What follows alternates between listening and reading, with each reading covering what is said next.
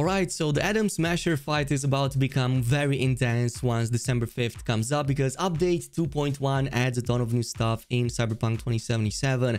We also have a brand new metro system, by the way, finally implemented, and many more changes on top that will give us a ton of replayability. So the new red stream is over. We're gonna go ahead over a full breakdown and let's jump right in.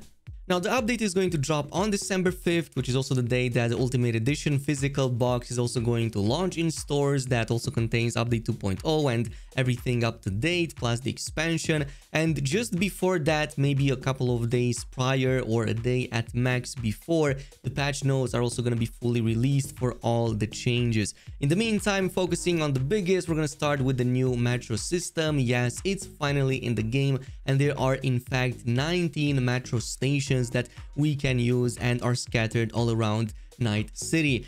In total, I believe there are 5 metro lines operating in Night City. You can see them by their distinctive colors. So from Santo Domingo to Pacifica and back, Westbrook to all of those locations. Basically, you will have access to pretty much every corner of the city. Now, this isn't going to be accessible from the first mission. In fact, you're going to have to wait after finishing Konpeki Plaza, and then you're going to get a call by somebody to gain a card that you can use at these metro station lines, which is the only way to get access to them. But then you can pretty much just go inside.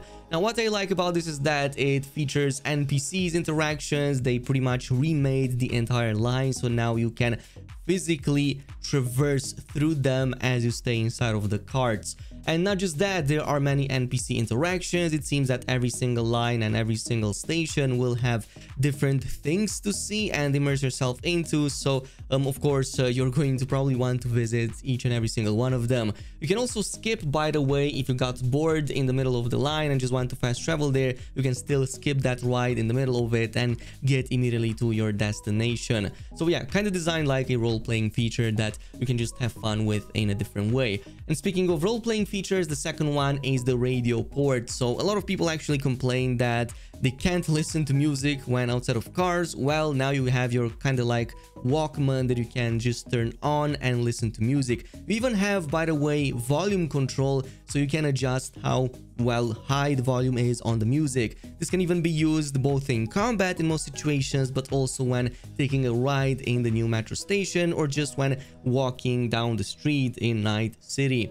However, there are moments when this is going to be turned off, so mostly during main quests or conversations and other fundamental moments. This is when you're gonna see a pop-up with the radio not being accessible / restricted during that moment. As well as during some of the very high star rating chase scenes, there are some specific music tracks that play during those moments, and you will notice that the game will not permit turning the radio port on, but in every other situation it's going to completely work. But by far my most anticipated change is the boss fights, and specifically the Atom Smasher one seems to have received at least a partial rework. So no more one-shot builds. It seems that according to CD Projekt Red, this will now feel like a proper boss fight. We shall wait and see, because we still have a few very devastating builds out there. But the biggest one for me personally is that Atom Smasher finally uses the Sendavistan, and not only for combat, but also leaving off the same trail fade effect as we had in the Edge Runners anime. Like, this is the best implementation of it I've seen, very close to the anime, but with the color scheme and the grading of the game. At no point, at least from this footage, did it seem out of place. But it definitely seems that he's going to use it a lot. So at dodging your attacks, he'll no longer just face tank your attacks like he used to. He also moves fast and constantly uses it for attacks against you. In fact, it seems that he will act differently in combat if you're playing as a netrunner or as a solo. So depending on what you do, he's going to adapt to the situation and do things slightly differently. He also seems to leave off this electricity sort of AoE in the phase change, so maybe some kind of attack to repel you back, but we shall wait and see. For now, it looks absolutely incredible.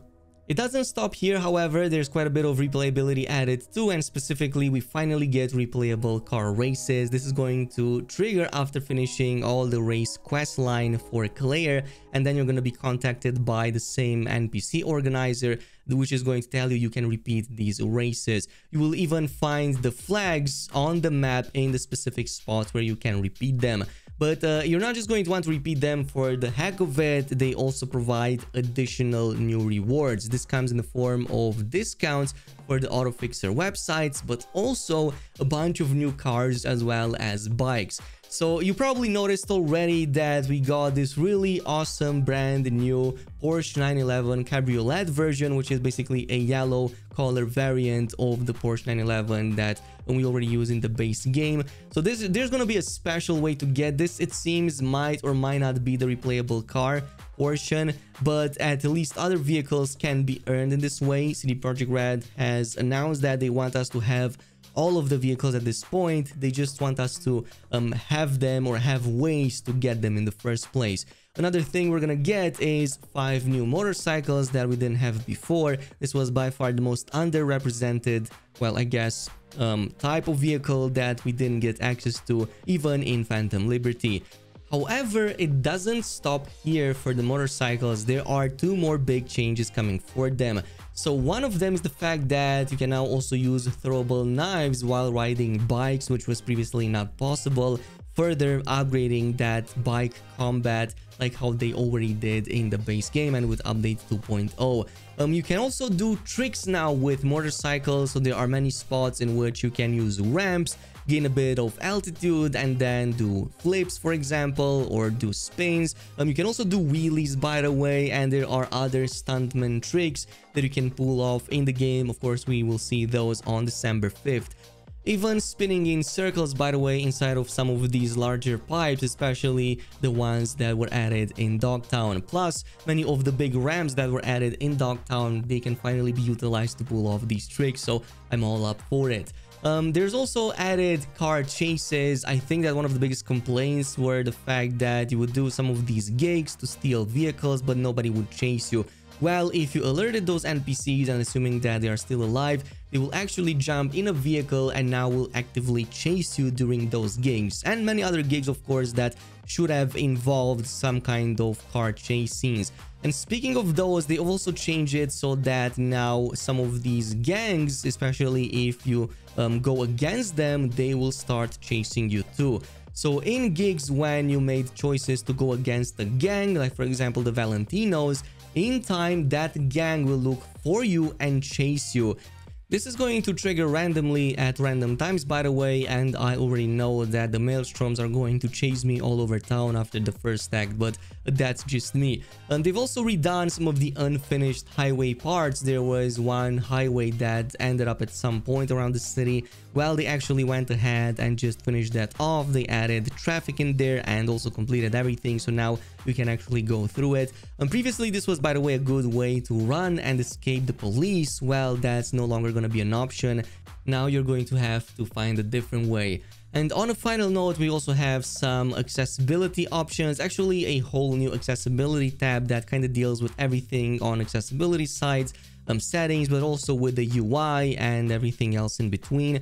So all of these settings are now going to be in this separate tab, and some of the new changes focus on, for example, simplification or hiding of HUD elements. If you want to make it smaller or if you want to have less clutter on the screen, there are options in there to do that. Or otherwise, if you want the opposite, or if you want to have larger fonts and read it a bit better, there are options to do this in the interface. Also ways to disable timers for mini hacking like breaching and all of that. It's totally possible to do so, and many more on top. Finally, we do have some extra changes that they also mentioned in the meantime. Like I said, these aren't all exhaustive. There are others that will come up with patch 2.1, but they have at least given us a glimpse into 2 more. So one of them is full support for DualSense on the PC, and they've also added more cats in Night City. And I believe at some point they also mentioned some kind of new interactions or animations with romanceable characters, but I might be mistaken on that one. Anyway, it looks like Cyberpunk is finally getting its definitive version. What I kind of wished happened was for a New Game Plus. It seems that that's no longer on the table. I was really hoping this was the update for that, but it's clear it's not going to be the case. I can see why, because yeah, CD Projekt Red wants us to just play the game with the 3 different paths, and when you want to change, you will have to start from the beginning. That's at least the last time they reasoned about it, but who knows, just like the metro station, maybe it will change with update 2.2.